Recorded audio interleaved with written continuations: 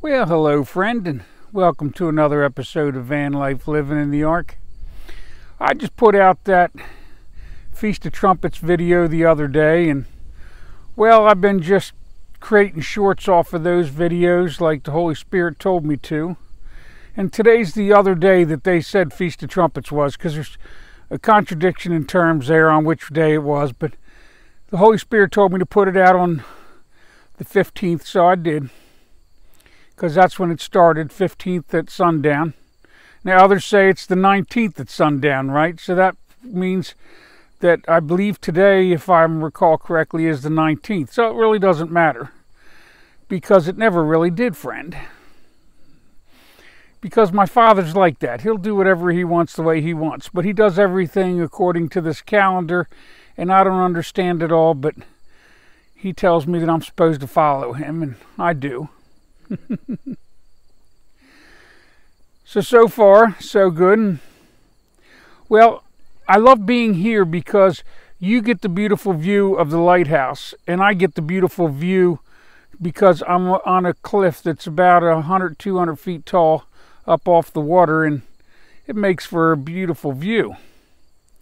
So quite often for you to get the view, I don't get it while I'm on the camera, and or vice versa. So it's nice when we both get a view, right?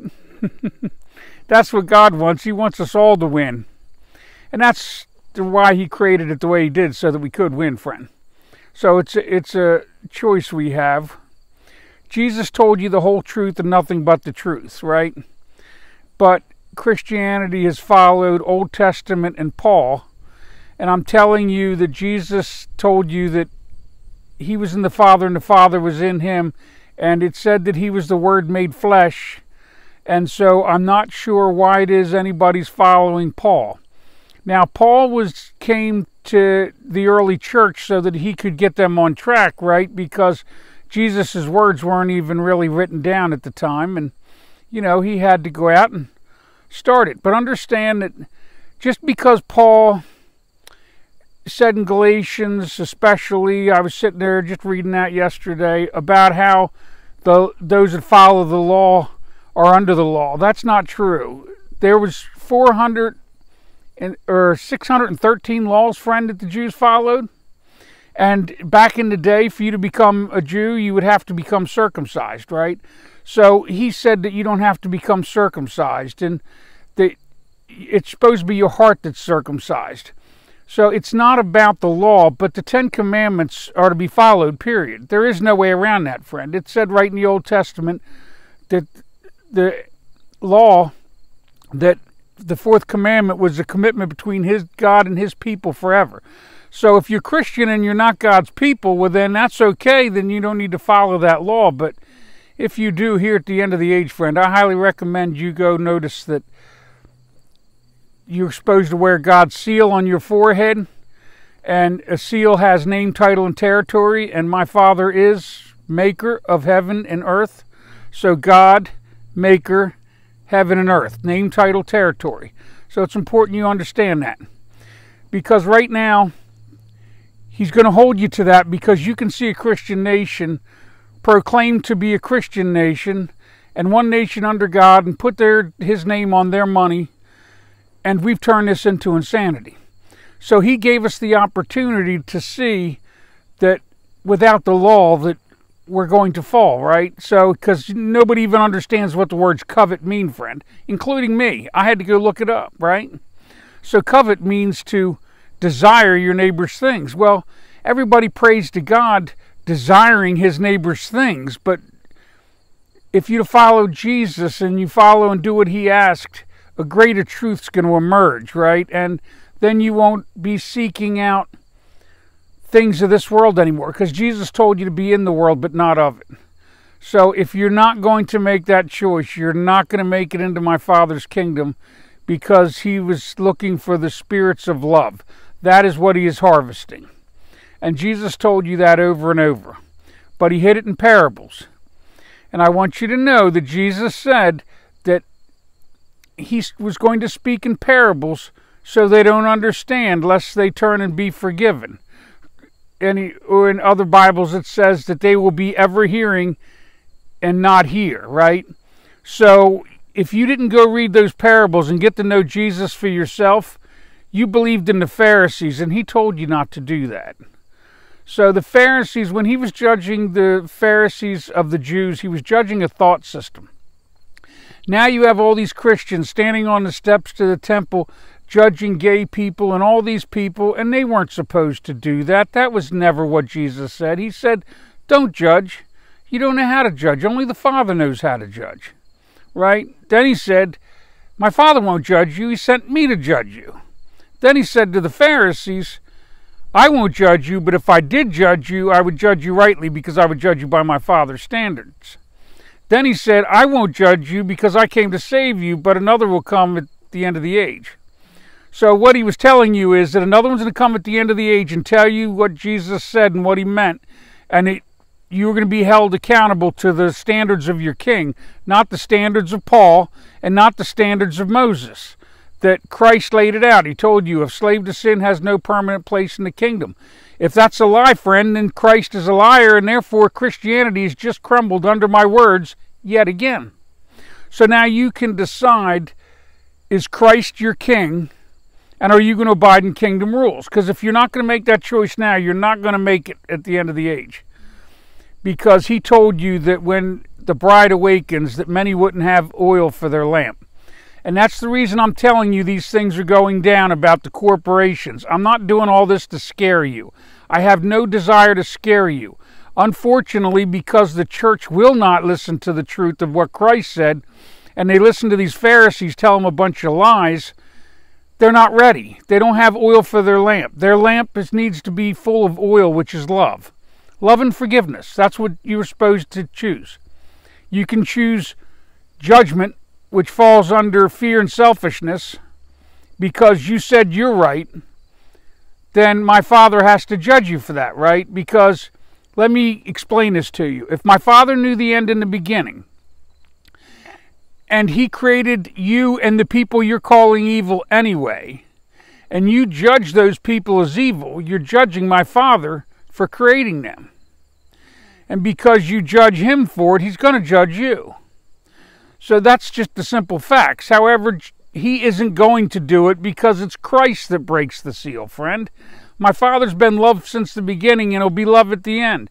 His children do it so that he doesn't have to. The moment you see my Father in the beginning, well, then you'll know the truth of why it is he does what he does, and you'll see that this whole thing requires a dichotomy because there's no free will for you to choose to love him. And atheists go, well, where's God? Well, he's hiding until you choose him over the world. Then when you choose him over the world, you'll find it. And you don't have to worry about what the Old Testament says about Jesus. I'm telling you, if you go do the things Jesus asked, you will find a greater kingdom, and you will become convinced that he's the firstborn Son of God merely because he's the greatest psychiatrist ever. He told you he came for those in need of a doctor. So he came to help you get out of hell, which is a state or place of mental suffering. If you don't choose that, then you're going to end up being in it at the end of the age. Because if your eternal life had no meaning to you, then he told you to much that's given, much is required, and him that gives nothing, even what he has will be taken away. So if you're dead seed, like if you fell in the brambles or on the path and the bird came and ate it, or you're shallow soil and you didn't fall into, because he gave you those parables. Every parable told you you were accountable. So it doesn't matter what the Pharisees say. He told you if you didn't fall in fertile soil that you were going to become dead seed, which is the same thing he said when he told you that the demons would be cast from you, meaning your sins and your guilt, that if you let your house sit empty, that they would return. Well, if they returned, well, now you're accountable again, right? Because salvation isn't once, it's every day. Every day you wake up and choose the kingdom first. Jesus told you a student is not greater than his teacher. It's enough to be like him. So if you want to be like him, not only go read and see what he said, but watch how he did it. See that he gave you every example possible to show you the truth. But it was only for those that chose it, because my Father has to give you free will. If he takes that away from you, then my Father doesn't know his love by experience, and you won't know yours. You see, I know my love for my Father because I'm willing to sacrifice the world for him. And he knows my love by experience, which is his, because I'm willing to sacrifice the world for him, right? So me and him are both knowing my love by experience by me giving it to him. Yet before this, my love wasn't that great, and this really isn't my love, it's his, right? Because I can't claim any righteousness for any of it. But I was helping people out of hell. That was what he put me to task to. I was helping people out of a place of mental suffering. And that's what you do. That's what he asked you to do. That's being a fertile soil for his seed. And if his seed didn't find fertile soil, then it died and you remain selfish instead of choosing love over selfishness. Because just like I told you the other day, that Jesus said that he who falls on the rock will be broken to pieces, or else you're going to have the rock fall on you and you'll be crushed. So at the end of the age, the rock is going to fall on you and you're going to be crushed. Or you can choose now to fall upon the rock called Christ and allow yourself to be divided in two. Satan is selfishness, Christ is love. Choose the thought of Christ, choose the thought of love and forgiveness. Choose selfishness, choose fear and selfishness, right? And then over here you can be as righteous as you want. You can judge people, and my Father's going to let you do it, and you're going to get to do it right through the end of the age. And he's going to pour out bowls, and you're going to be here to experience why it is that you should have forgiven them their debts just as Christ forgave you yours. So that's what I'm telling you. I'm not on here judging you. I know I sound like I'm judging you a lot, but I'm really not. I'm just trying to tell you the truth so that you'll accept it before it's too late. Because my Father is going to let you choose whatever it is you choose for yourself. It's a free will choice, so you get to make that choice. But if you're not willing to do the things he asked and find a greater truth, then you are dead seed. Don't think that just because you said Jesus died on the cross for you and you go to church once a week, that gave you rights to the kingdom. Jesus didn't tell you that. He told you, do not listen to the Pharisees. That if your righteousness does not exceed theirs, you will by no means enter the kingdom. He was judging a thought system, not a people. And if you go look at what he said and then you go apply to what he said to the current church, you will see wolves in sheep clothing everywhere. You'll look to the left and the right of you in your church and you'll probably see them everywhere. It's important that when you see that there's wolves in sheep's clothing, understand that Jesus told you that you were supposed to judge the church, not the nation. Because the nation won't turn, because the church has become full of hypocrisy and is so unclean, and the Pharisees are getting caught doing all kinds of stuff on television, so nobody will turn. So that's not their fault. These atheists have a legitimate reason on why they're not choosing Christ over the world, because religion has become insanity. So I want you to recognize that the Ten Commandments were never negotiable. That's why they were written in stone. So you really do need to go read and study and understand what those 10 commandments are, and stop worshiping idols, and stop coveting your neighbor's things.